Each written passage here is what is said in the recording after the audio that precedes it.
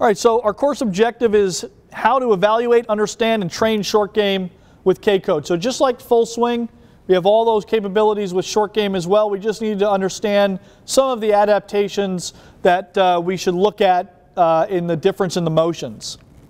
So our process to do this, just like the full swing, you're going to collect your data, you're going to understand your player's motion, identify what their need for improvement is, and then communicate and train the plan with your player, and then we'll go through some hints at the helpful hints at the end. But just the same process essentially as you would take with your full swing again, but we have some different philosophies on short game and some differences in the data that we'll identify here today.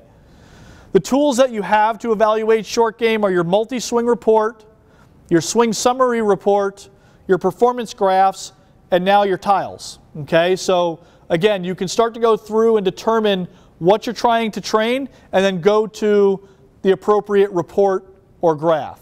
So how I use it, swing summary report on the left-hand side over there is great if you're going to use that with a student as a communication tool. Okay, so the red-green is going to give them a really good understanding of kind of where they are and where you want them to be. Just keep in mind that swing summary is built for full swing. So when you go in to the swing summary, I'll show you here at the end on full screen, but you can kind of see in the corners up there underneath the green and red bar, there's a little button on the right-hand side that says Edit. Okay, you can edit each individual box on the swing summary. So you can edit the ranges, you can edit the target number you're looking for, you can edit even right down to the description that's populated at the bottom if they're inside the range or outside the range. So if you're going to use the swing summary report for short game, you're going to need to edit it, right, to adapt to short game. So that's where you can use that. But once you do it, very powerful tool I found to take home or give the players to take home so that they understand kind of what they're working on long term or where their range should be for the short game. Efficiency summary is going to tell you the transition sequence, peak speed sequence, and peak speeds. Again, kind of a complement to your graphs, right? So you can start to communicate with your player, how does the kinematic sequence look? How should it look when we're talking about short game relative to the full swing? Because there are some significant differences in the sequences for short game versus long game. We always have our performance graphs, right? So you can start to show the player kind of where they are with their body and their the kinematic sequence for their efficiency of the motion. And then the multi-swing report is really useful if you're starting to use your launch monitor in collaboration with your K-Coach. So now you can start to compare what their body's doing to what the ball and the club are doing, right? So you can really paint that correlation, especially if you're trying to do things like dial in wedge distances, things like that. It becomes really, really useful when you've got that multi-swing report and you can just look right across the row and say, hey, you rotated X, you know, your ball carried Y, right? And then you can start to paint those correlations. Again, I went through this, so I'll quickly look at each area here. The swing summary and the multi-swing summary is a simple way to look for the player's numbers for bend, side bend, and rotation at the 3 points of the swing, address, top, and impact. You can look at a single swing or the averages of multiple swings. So again, if you are in your swing summary, okay, that's going to show you this report for a single swing. If you go into your multi-swing report, you can access the multi-swing summary. It looks exactly the same as this, but it's compiled based on all the swings that were taken, right? So it's an average. So if you do like using this, but you've captured, 15, 20 wedge shots, and you want to show it to them based on the average of all of them, go to the multi-swing summary. Like being able to select driver, 6-iron, wedge. If you're doing wedge short game, make sure you select wedge with what club you're using. That way, when you go to the multi-swing report, you can actually just select show me wedges. And it'll filter out the other clubs, so it'll just show you that wedge data. You're going to have to edit that swing summary every time you switch the data, so there's no like where we can have a baseline that, hey, I can pull up this short game summary. Right, so does it stay saved under a player's profile? Yeah, so what you'd want to do is create maybe a separate player, right? So you've got John Smith, do John Smith short game. You can edit the swing summary under John Smith's short game. So essentially, it's not going to save every time, but it would stay saved under that other player. So if you're doing wedge work or you're doing short game work with a player, you can load up their short game name. Yeah. Yeah. And that's a way where you won't have to edit it every time. Efficiency summary, again, start talking to your player about, once we get through this and understand kind of how transition sequence and peak speed sequence changes from full swing to short game, this is a great tool for them to kind of see where they are, and then those speed gains, right? Because again, unlike the full swing with a driver, we're not trying to maximize our speed gains anymore. We're trying to control our speed gains to control the shot distance. So again, the graphs, kinematic sequence, pelvis, upper body angles, some good wrist angles right there. Those are real keen. So again, we're going to go through all of these. I've got some case studies at the end that show the difference between all of these graphs for a distance wedge, a pitch shot, and a finesse shot or a flop shot. So we'll be able to look at the differences and talk about them. And then finally, that multi-swing report. Again, if you're trying to compare to launch or carry, this is the report you want to use to start to correlate body to wrist very quickly and then make some changes, right? Because when you go into your multi-swing report, remember, you can filter how many shots you take, right? So you can go do a before, maybe you take 10 swings, you do an after, you can take 10 more swings, and you can show them top 10 versus bottom 10 and show how the data changes in one easy to read table. All right, so the factors that we're looking at that we want to control in short game for the most part is how high and how far, right? So we've got our trajectory and we've got our distance. So talking about the correlations, and again, we went through some of this in the first presentation about correlating body to club. Same thing holds true for short game.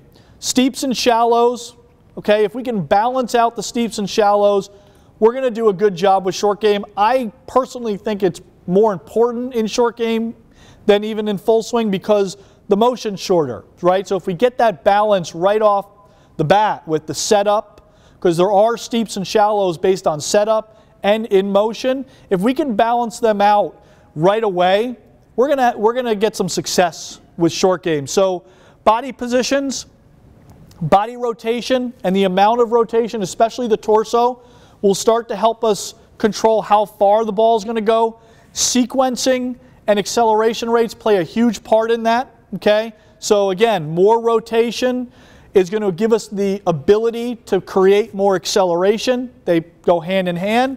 And then sequencing, right? So what sequence are we using? Ground, bottom up, right? Pelvis, torso, arm, and club, or are they very close together, right? Because if we have a lot of space in that transition, it's just going to give us more opportunity to create stretch, which puts more energy into the system, and it's going to make it harder to control the shot distance, okay? Body angles, bend and side bend, how well do they control those, especially with the torso? I call it torso stability. We don't want to see a lot of wobbling with the torso with the short game. Very difficult to make repeatable contact. And again, on a shorter motion with a tighter dispersion needed, we need to really key in on that. And then wrist angles, especially at address and how you set your wrist angles, will help you control the trajectory, okay? Flexion, extension, especially controlling the opening and closing of the club face, is going to really help you control how that ball comes off the face and how high it flies. So just like the full swing, we want to develop a training plan. You're going to go ahead and set those training objectives. So I personally like to break it apart, okay? So it could get a little bit overwhelming for players if, we've seen it all the time. Somebody comes in, they bring their wedge in, grab my wedge here, and they start making motions, and we start looking at things like this, okay? So over-rotated, inside shut, right? So we've got multiple things we need to try and train. I would urge you to break them apart. I personally like to work on the club face first. I feel in short game, if I can target the club face first and get some repeatable wrist motions, it's easier to complement the body with that. as opposed to vice versa, right? So if we start to just work on rotations and they're still getting way inside and shut, they're still going to have a lot of struggle. So I personally like to go to wrist first, work on that, get that efficient, and then from there, attach the body to the arms. You're going to select the program. We'll go through our short game activities in the software. I'll show you how to access those. We have a number of short game activities, and I'll show you how you can build your own as well. You can save that program under the student and then obviously customize it, right, for live training, SetGuide Live. Everybody know about SetGuide Live here? Yep, perfect. Okay, SetGuide Live is really, really good for short game, especially if you're trying to make their motion very detailed. Get them exactly where you want them, SetGuide Live. So short game activities, let me just toggle over to our software real quick and show you where that is. If we go under our train bucket, okay, thank you. So once we're in train, you'll see the icons at the top.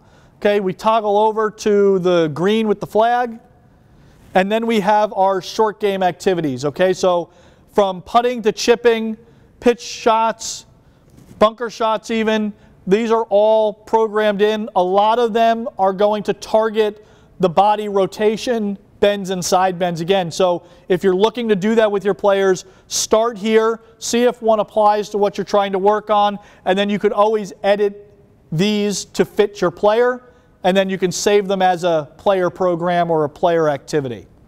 So there's Jason in the show guide info. So you can change the name, you can change what metrics you want to pull up. Yep, so there's edit your target numbers and your tolerances. I think everybody understands how to do that or has done that, so we're good there. So some examples, some of the observations that we make. So finesse shot, this is the first shot. So this shot was essentially a 10-yard flop shot. Okay, so we're looking at the kinematic sequence at the top. We're looking at upper body, excuse me, upper body angles in the middle, and then wrist angles at the bottom right. So just some things to note that are some differences to the full swing, especially in the kinematic sequence.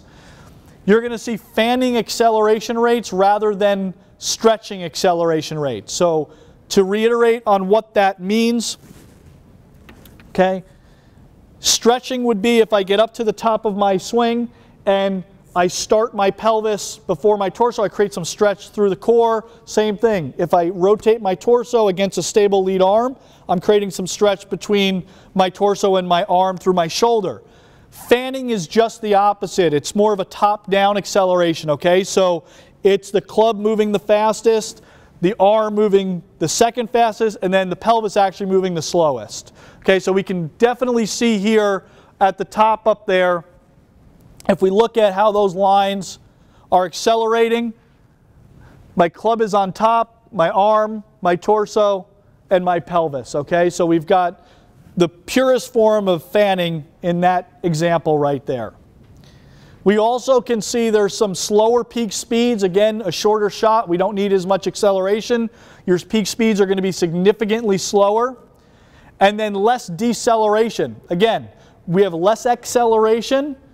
We don't have a need for deceleration, right? So you can see how after the peak of each segment, except for the lead arm, right, because that is something that would decelerate because of the acceleration of the club head. But if you look at my torso and my pelvis lines, they just basically flatline, okay? So again, not a lot of acceleration and definitely not a lot of deceleration.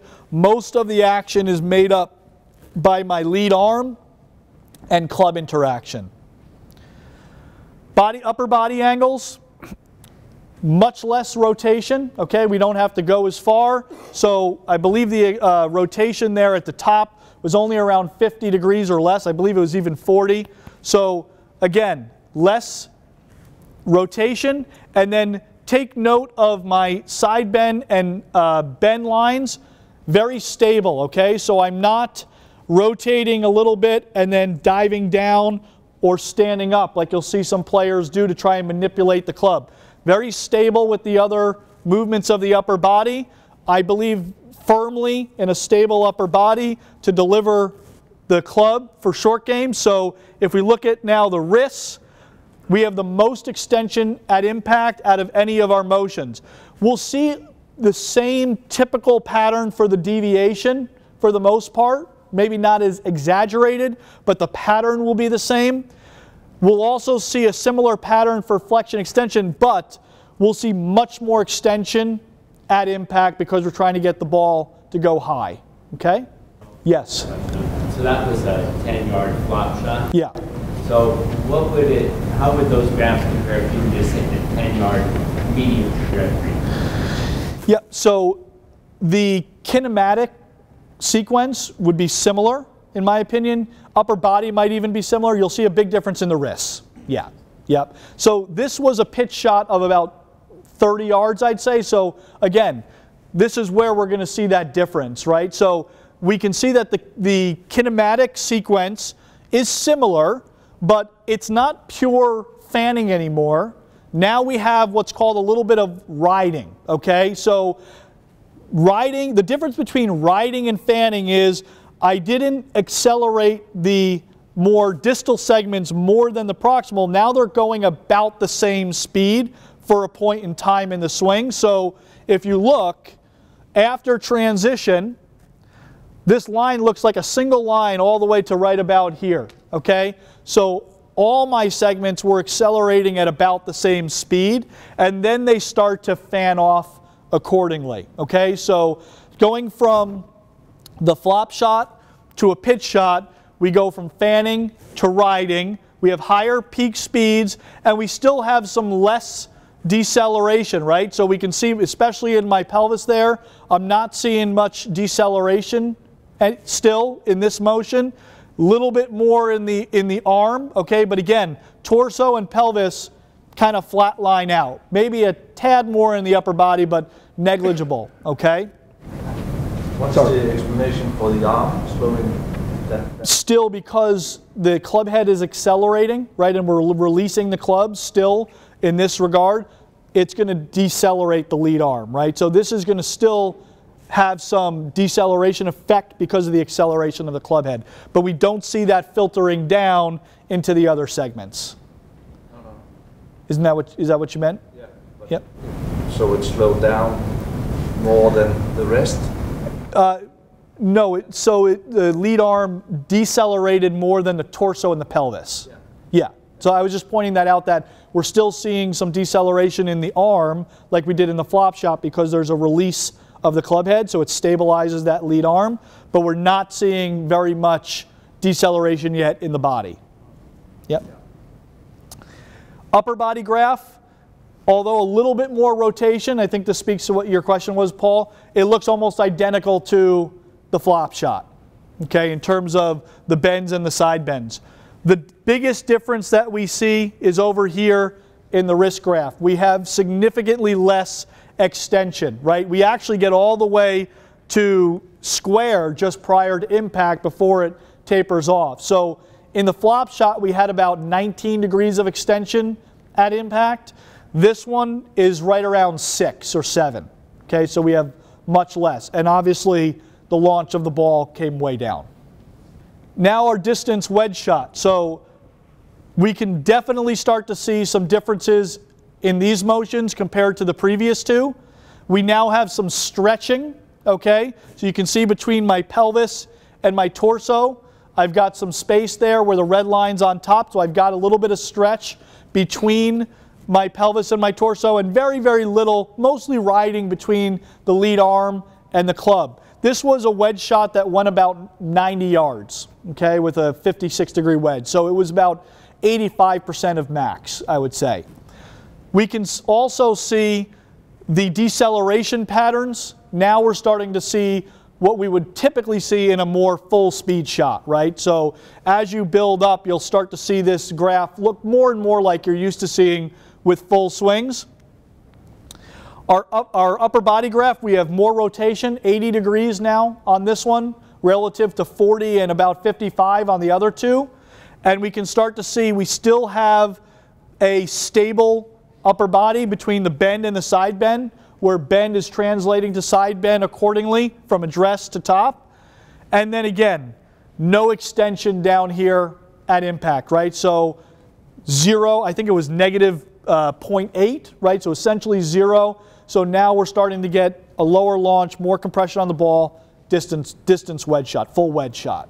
And one thing you'll notice is, see how much sharper the lines are moving vertically in that wrist graph? It's much more aggressively knuckling down or hitting that motorcycle. So if we go back here, you can see in the flexion extension line, the green line, there's a little bit of a peak and then a drop off, but it's pretty gradual. Jason is speaking to the significant spike just before impact, right? So knuckling down or whatever you want to call it. Speaking to Paul's point on using your launch monitor in conjunction with your K-Coach for short game, one of the things I did with my kids in Thailand a lot was we would do short game combines, TrackMan combines. I'd edit it to be a short game combine. I'd make the test.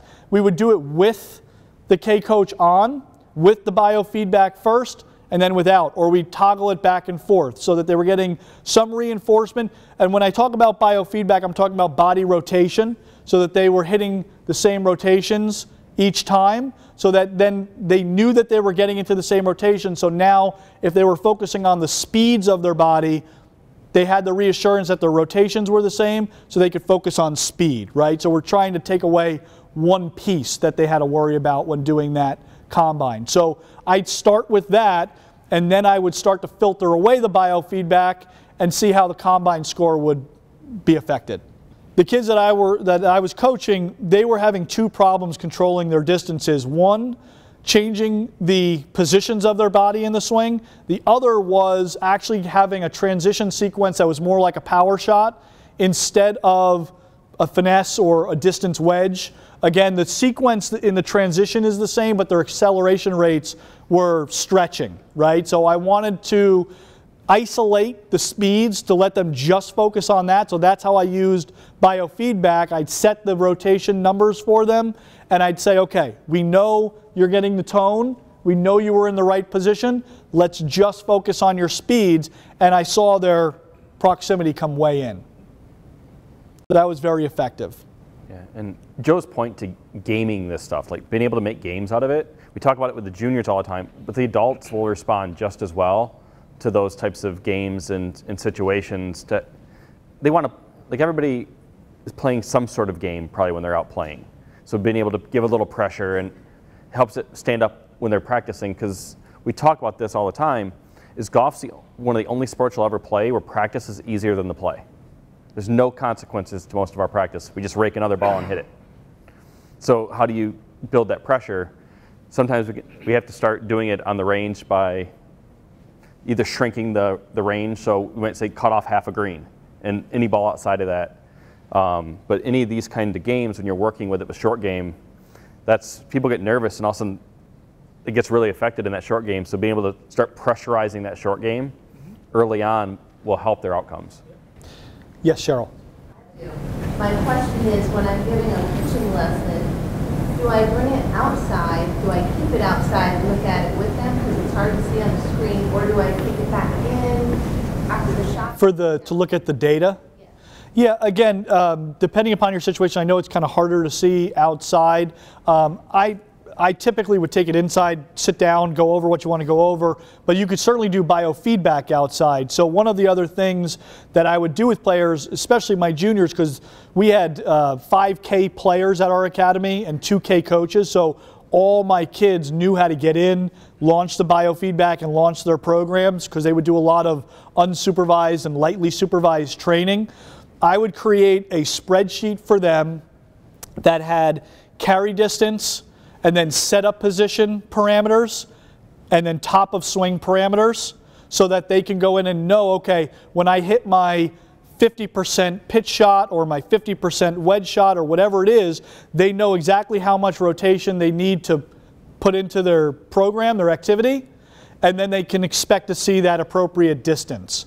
So I really dialed it in based on the shot that they were trying to hit, and then correlating the shot distance and even trajectory sometimes, but mostly the distance control back to their body rotations. And then we would allow them to go in and say they'd have a program that said 20-yard pitch, 50-yard wedge shot, 70-yard wedge shot, and it would be very detailed, right? The difference in the upper body rotation might only be, 7 to 10 degrees, but they were getting in and really dialing in the rotation numbers.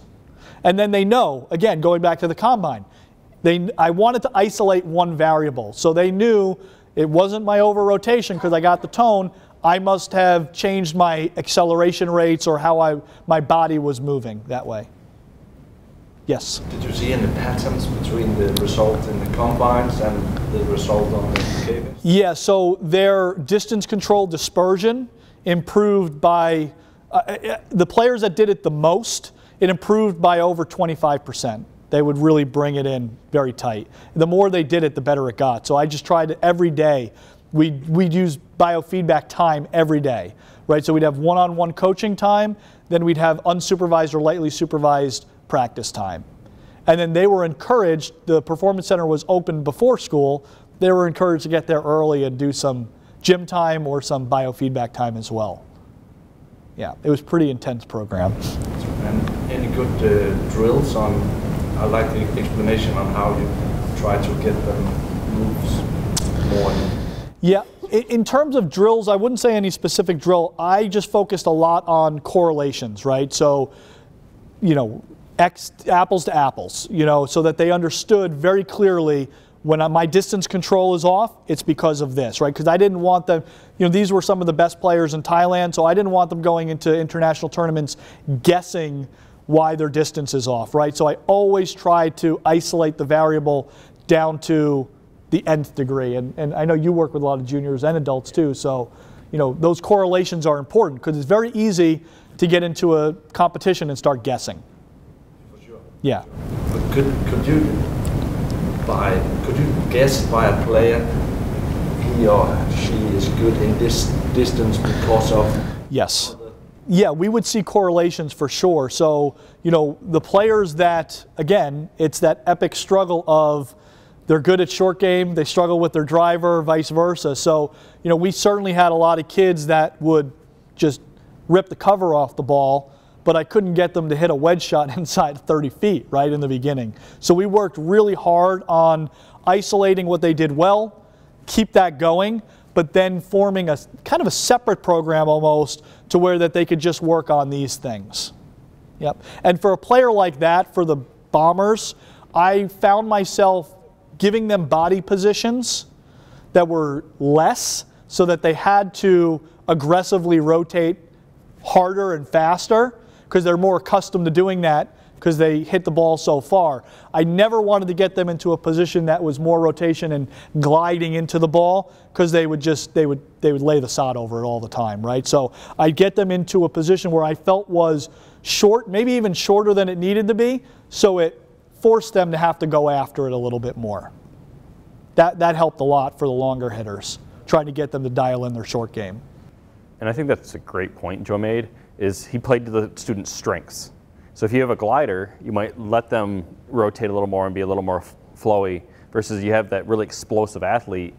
Well, do we want to take away that explosive athlete? No, we want it, but we can manage it. Right.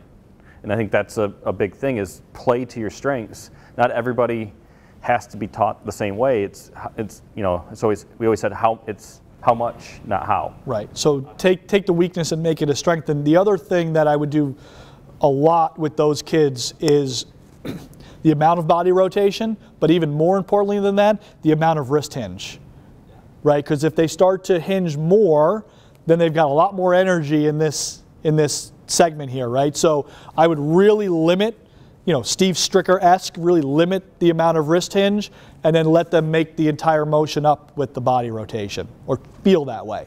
We live in a world today where distance is the name of the game, right? So we're constantly trying to give players more speed. So I feel it's counterintuitive to then go to the short game and tell them something completely opposite. So I try and maneuver the short game to where we can speak the same language as the long game, but just cater it to the short shots. Can you expand on how you're using the wrist angles in the short game and how you're actually training that with the system? Yeah, so I'll speak to that. Can you pull up the wrist biofeedback? So again, different philosophies, right? Just right off the bat, I'll say that. My philosophy is, so flexion extension is definitely going to control the face open or closed, okay? More or less deviation, in my opinion, is just a power accumulator, right? It's going to give you the potential to release more speed. So I limit that based on the distance of the shot, right? That's how I would look at that. And then how to train that is if you go, ours has a K icon, yours should have a hand icon in an orange circle up there at the top right. You'll be able to load up flexion extension only, deviation only, or both. Okay, so if you're working on distance wedges, load up the deviation, right? Get them to a position at the top where you're comfortable, right, that they can accelerate from there. And there's going to be some trial and error with that, right? So you'll just have your launch monitor there, see the distance, and say, okay, we can tweak it from there to kind of dial in the distance that you're looking for. And then from there, you can have wrist, so you have deviation, and then on the very next line, next activity, you could have body rotation. So, and then link them together if you've linked activities before. So as soon as they hit the wrist, it'll go to the body. And if their body's in the right position, it'll be like one activity. So now you know they've got the right amount of rotation, the right amount of wrist deviation, and then they can just go after it, right? And then hit that shot. So that's how you'd control that, or how you could train it. So we're going to take you through it and just have Joe, I'm his student, have Joe take you through what he would do using Set Guide Live and putting me in the positions he wants. Right, so again, wrist deviation at the top. Just going to calibrate. Calibration in 3, 2, 1. Calibration complete. Okay, I will say for wrists, Set Guide Live is your best friend. Okay, the wrists are so independent to the player and what their body is doing. Set Guide Live all day long. Okay, just cater it right to that player. So we'll get the player to set up just like you would with the body. And again, if we're working on a distance wedge shot, go up to the top of your swing, right? Okay, so for me, that would be entirely too much. Okay, so we're going to get a little less hinge, right? Yep. We got our body where we want it, and then from there you'd simply go over and hit that Set Guide Live button. So now we're going to dial in that. And again, you could start at 100%. You can get as detailed with the wrists as you want, right, for the better players. Now, if we wanted to do the body as well, real quick before we run out of time here, I will go over to the body, and I'll go to rotation at the top, load that up below it. I'll take both of them down to 0.0.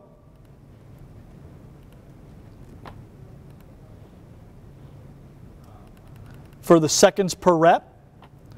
I'll launch, train all activities, and link them. So now, okay, so because we're not in the right position with the body, I'll take the hips off, Set Guide Live. Okay, let's go back to address. Yep. Didn't get the wrists. Try again. Too much hinge. Okay, so let's just reset Guide Live for him so that we can show you. Okay, stay there. Okay, go back to address. Okay, we should be good. Okay, so there you saw it went all the way through, right? So he hit both positions, so then he can hit the shot, right? So we're keying in on both. So you can just change the reps, and it could be like, all right, as soon as you hear the ding, go. So it could be, you want to hit restart? Yep. See if I can do it twice in a row. Here, let's do the wrist. Okay, go ahead. Okay. I could coach him. Yeah, easy. Any questions on the short game stuff or training it or how to really dial it in. I hope you all could see that there's definitely ways we can do this. The more specific, the better when it comes to the short game, and really paint those correlations between body, wrist, carry distance, and trajectory. Good? I'll tell you right now, I was thinking hard. It's, you know, no matter Yes. if you do this, I say, get On a yourself. timer, you just set the time to 0 or? Yeah, 0.0. That way they don't have to stay in that position at all. As soon as it gets there, it'll go to the next one. So it's almost instantaneous for wrist and body, right? So that's how you can do both the wrist and the body at the same time. And I was thinking, so I was waiting for the ding, but you could just have them start making swings, and hopefully they only do one, maybe hit that finish rep at the same thing like I did. But Look, you're doing it without even trying. But it's one of those things where you're just going, and I just might make normal swings. Maybe I put down 10 balls, and I should be able to go through 10 reps and 10 balls. If I have reps left after 10 balls, I miss the positions. It tells me how successful I was by percentage. All right, thanks everybody. Appreciate the time.